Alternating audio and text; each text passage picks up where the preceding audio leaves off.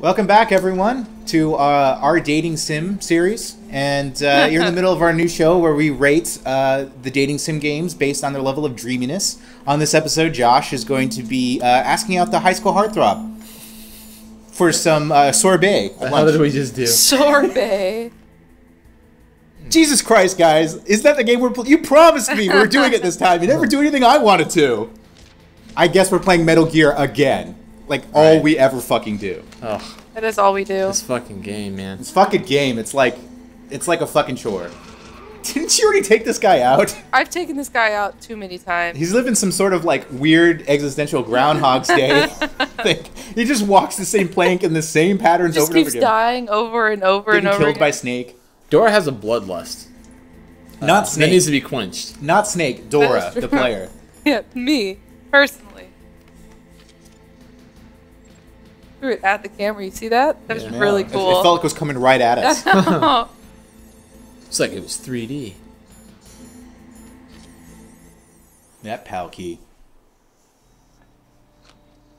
It's just funny because, like, this was made in the 90s, so the fact that this mission control setup has, like, laptops, it's like, man, futuristic. Yeah. Yeah. Even the sounds of it. And this little thing that goes down, I don't know what the hell that goes down for. But it looks cool. Yeah. Super futuristic. And it spits out the key. Like a disc tray. Yeah, it's... I feel like the keys on those keyboards are super raised, though. Yeah. Like the way that they're drawn. Well, they did laptops back then. The keyboards were like you had to really push them down to make them respond. So we're gonna heat it up, right? Yep. It'll get hot. Getting a little hot in here, a little spicy. One of my favorite areas of the game. Oh yeah, the Terminator 2 area. Yeah, it looks really. I don't know, just the colors there. I don't know. Well, it's really cool because the rest of the game is cool. Well, yeah, really cold, subdued tones, and that's the one area in it that's hot, and red, and it just stands out. Which kind of sucks because when you go back in Metal Gear, well, okay, stop. Well, it's not really a spoiler. In a different game, it makes a reappearance, and they take away because it's not a foundry anymore, and it just kind of robs you of that moment of like, oh, it's the foundry, and then it's like it just looks like everything else, and it's kind of boring. That's kind of, but I guess probably ties into the theme as well, though. That's true. That's a good point. Yeah, I just really like the break in color, like this. Yeah, like you said, in general, the game has this very greenish blue tone to it. Lots of like industrial, like gray and I know very desaturated. Whereas that room is like very bright and it's nice kind of intense. Yeah, it definitely stands out. Like when I think back to this game, that's definitely like one of the areas that stands out the most to me as well. You know, it kind of makes you wish that they did that more. Well, that for me sounds like it speaks to like, I guess, restraint. Like they have a tone and a look for the entire game, but there's a lot of games that will vary their color palette across the entire game. Like they have these, I forget the exact terminology, but it's like they have these storyboards of sorts that are like color maps of how the game is going to look as you progress through the game.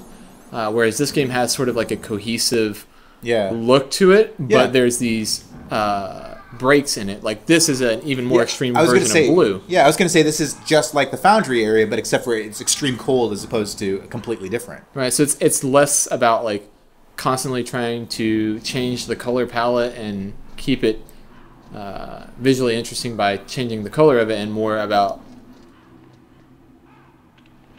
I don't know, they could do that, but it seems like they have an overall tone and look they want to go for, but having that foundry or having that freezer does add a little bit to it, changes it up a little bit, but it's not... Are you punching the birds? You are fucked up. Fuck these birds. The fact that it falls and swirls down and goes under the elevator, that's pretty brutal. Fuck these birds. They have raven in them. Literally, they have raven in their stomachs. Yeah. But Josh, what you're saying about that, I think that's pretty cool. And again, I feel like that's something that's drastically lacking from Metal Gear 2. I was just gonna say that there's not really a room that changes up. Yeah, it's all the same. Well, I guess you could. Even when there's like You could compare the opening to Big Shell. Yeah, the but color that's shift. but that's a whole different thing about the split in the game.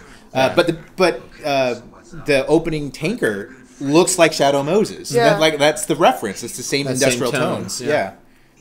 Which is funny because I guess you could say that the tones of Big Shell are similar tones to the Foundry. It's warm. Yeah. You know, it's like, what is it like? Sunny and bright orange. What's it like, teal and orange? Is like the color palette? Yeah.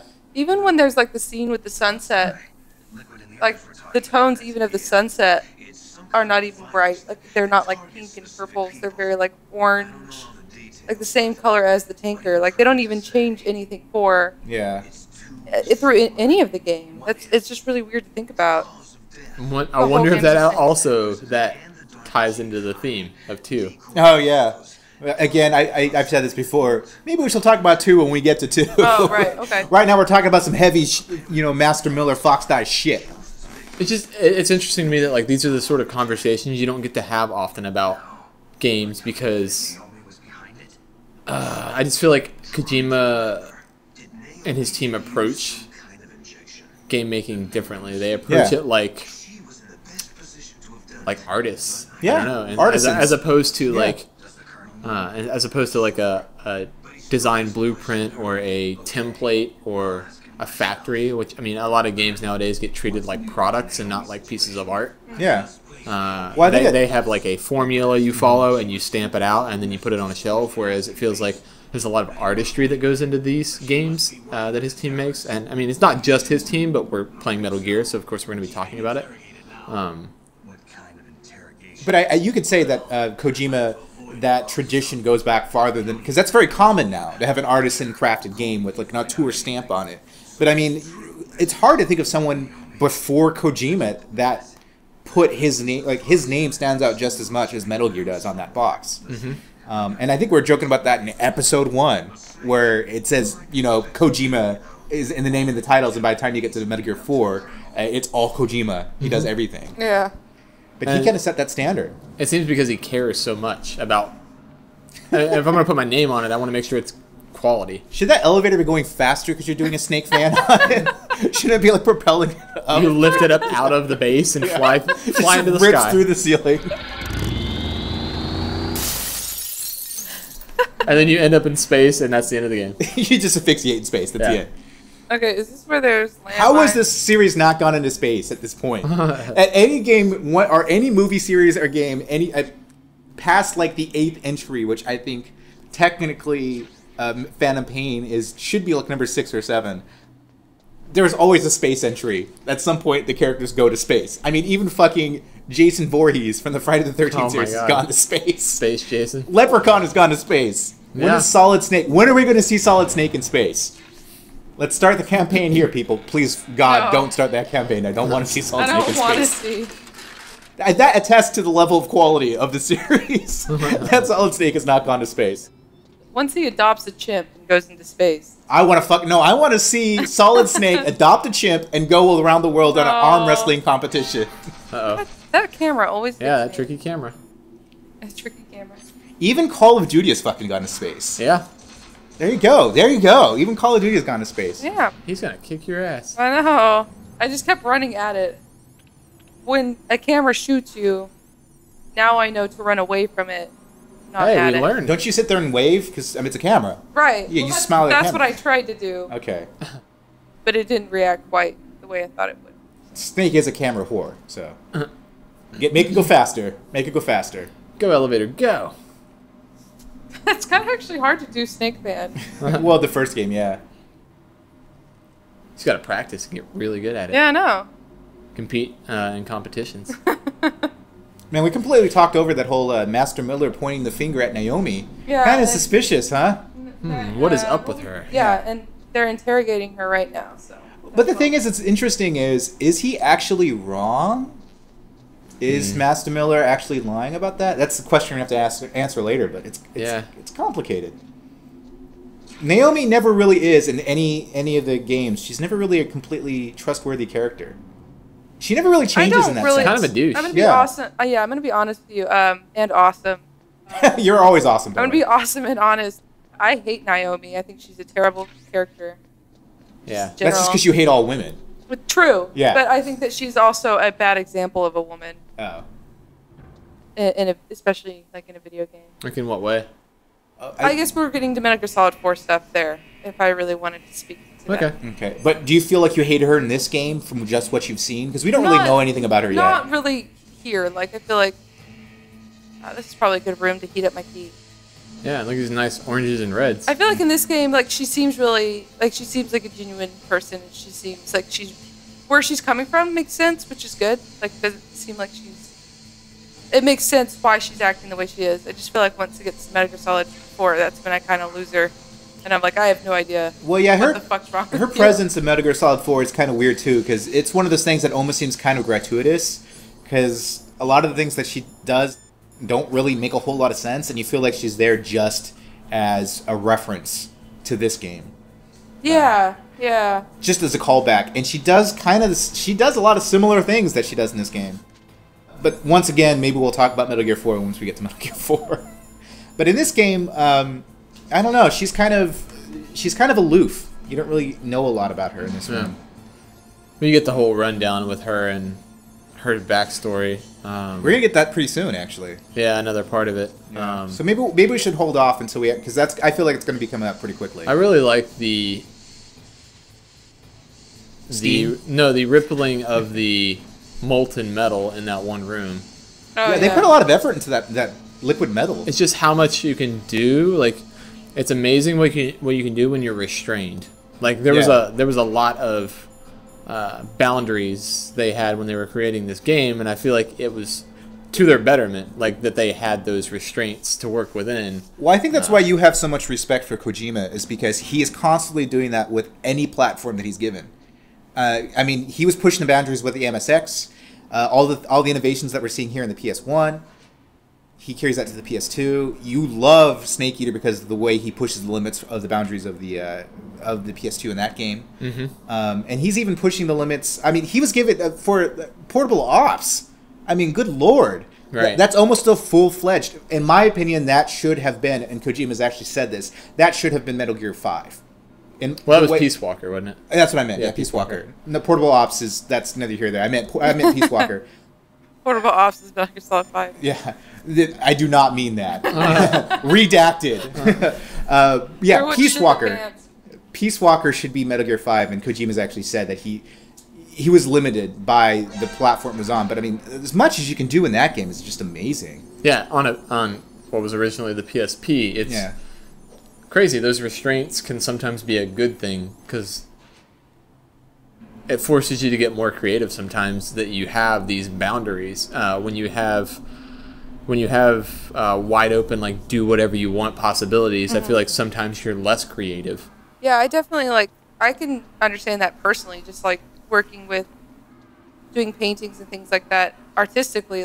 I work much better when I have a solid assignment where I have boundaries, and I have to work creatively within those boundaries.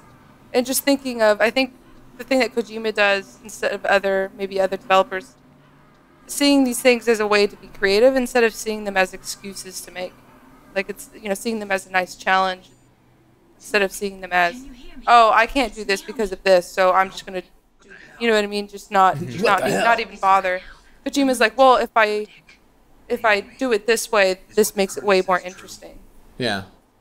I can do this. I just have to get creative about how I'm going to execute it. Mm-hmm. Well, yeah, because I think Snake Eater was supposed to be held off until the PS3, and then the PS3 got way pushed back, and so he had to scale things down for the PS2. But because of that, he was able to use it more creatively. And I think the same thing happened with Metal Gear Solid 4, where it was supposed to be pushed back later, and they wanted to have a game on launch, so he had to really scale down his ambitions. And that ties us back into what we're talking about last episode with Kojima re-exploring a lot of ideas, because a lot of the things that we're seeing for the Phantom Pain are basically reimagined versions of the things that happened in Peace Walker, with the base building and MSF, which is going to be Diamond Dogs now. And the main missions versus the side ops. Exactly, yeah. And so I think that's kind of what he likes re-exploring ideas he's had, but with more capabilities. Just to call it back to in this moment in this game right now. I guess what I really like about Metal Gear Solid games that maybe some other people don't like are these like sort of long. These chats specifically where people really spill their guts about who they are and where they're coming from. I think he does that a lot in Metal Gear Solid 4 as well, where people you get to explore these people's stories. That's comical though, because instead of them telling them your story, it's Drebin giving you like the A&E biography of everything that's happened, which is a little silly. But I agree with you absolutely. Like here, what is your face to? Well, that's confusing if it's face or whatever. But you're talking to the person directly, and they're spilling their guts out to you, just like Sniper Wolf and Psycho Mantis. They spill their guts to you. Mm-hmm. I mean, but that is very theatrical. Yeah, that's cool.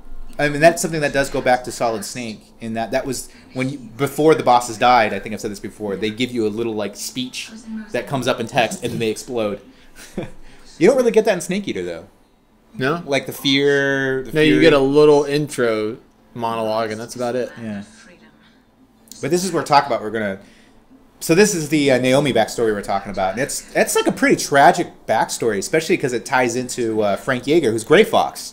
You killed my benefactor and sent my brother home a cripple. I vowed revenge and joined Foxhound. It's kind of weird because we're talking about how whether or not Naomi's a likable character or not, but according to this backstory, she's got a pretty fucking brutal backstory. Yeah, I guess I shouldn't have said that I don't like her completely, because I like her in this game. Yeah, I think she's understandable in this game.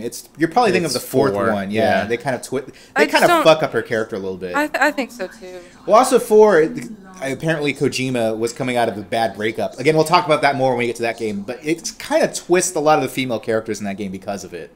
Not exactly. She actually has a dramatic head shake. She might be one of the better voice actors in this game as well. I'll have my revenge on them too. Naomi, you didn't kill that doctor too, did you? Shit, yeah. One that used Gray Fox for his genome experiments? I always spell his name wrong. No. Because I always spell Gray with an E. Oh, yeah? And it's always spelled with an A. Yeah. I never knew the difference between the two. I think it's European spelling. Yeah. I might be wrong on that. He's come here to kill me? I don't think so. Yeah, it's complicated, Snake. Came here to fight you. I wasn't sure before, but now I think I understand. Yeah, it's kind of weird how we were always talking about how That's all he lives for.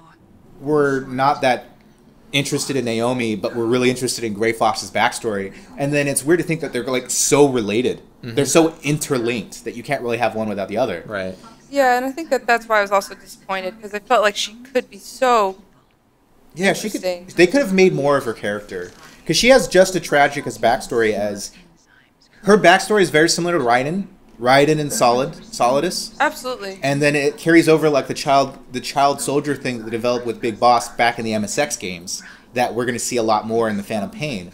So this is like that first link of the children of war and what that means, and the soldiers adopting the people that they've basically the lives that they've ruined, trying to take responsibility for that.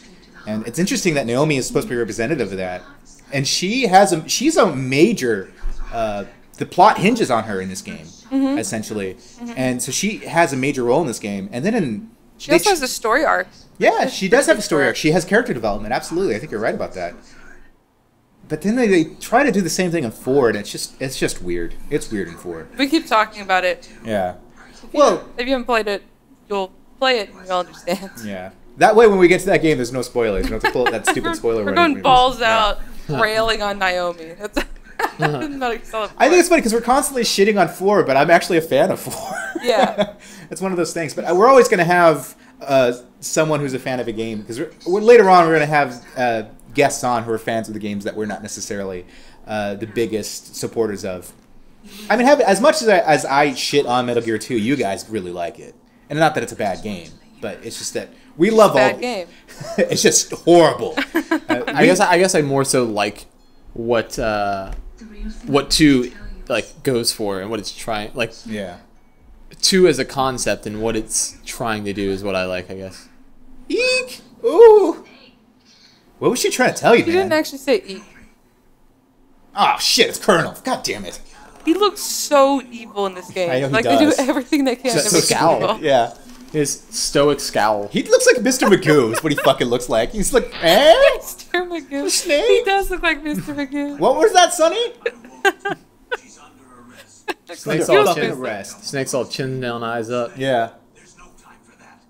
Right now, your job is Stop that fucking Metal Gear. Metal Gear. Metal Gear. All On right. it. You're on it. On this elevator ride, on the way down.